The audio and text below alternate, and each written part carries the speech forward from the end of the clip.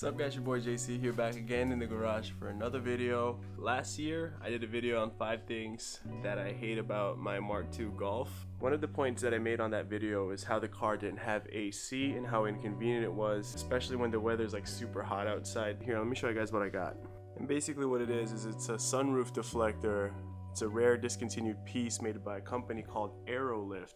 And the cool thing about it is it's got this little flap here in the middle, which you can tilt down like that. And basically science tells us that the drag will push the air up into here.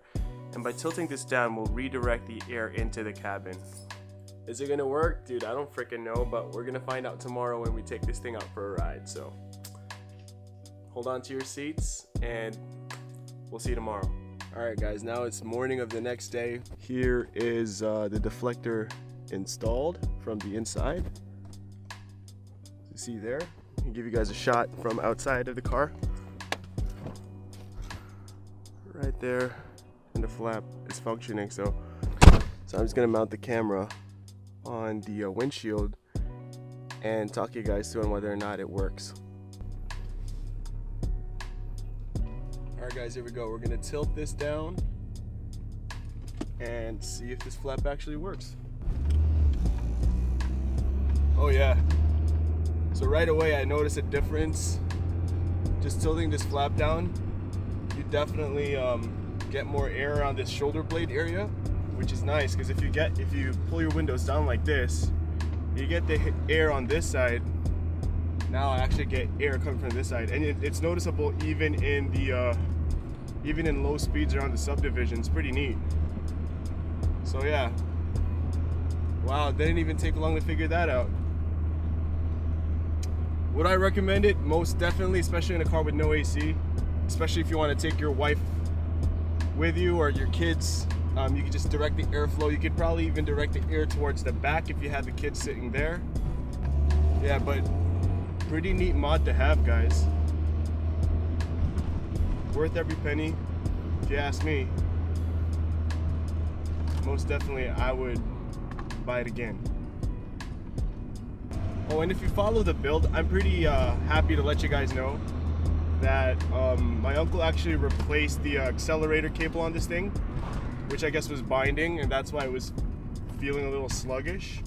And since he's done that, it's really opened up the revs across the power band. I think right now it actually feels the right way a 16 valve should. So that's super awesome. Wow, I could just, man, this thing's awesome. I can just feel it right here. That's sweet. Yo, I really recommend this vent thing. I do have a question for you guys. If you own a Mark II and you happen to have the Hapish, I don't know if I'm saying it right, Hapish, rear quarters that pop out, those are pretty cool. I know they're rare, but here's a question for you guys. Do those pop out quarter mirrors actually help with the airflow? Like in the cabin?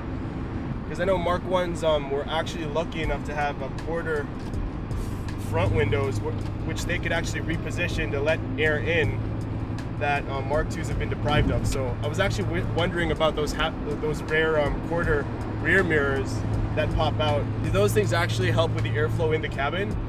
Let me know if you know the answer, because I would love a pair of those, but I need to know they work.